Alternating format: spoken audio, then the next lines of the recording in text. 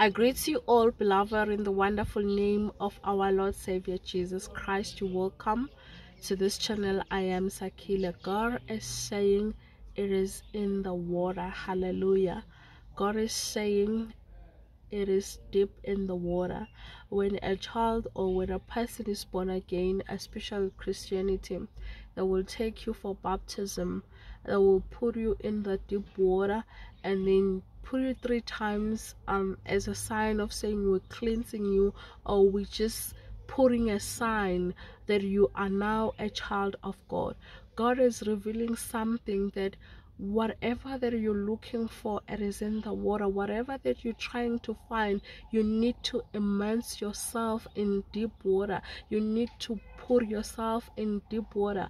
God is saying, be deep in understanding who God is. Be deep in the things of the Lord, so that you can receive a wisdom, so that you can receive what you need to proceed with your journey, so that you can receive what God needs you to have, so that you can be able to arrive where you're supposed to be, so you can be able to reach your destination. Stay blessed and continue to watch the channel in Jesus' name. Amen.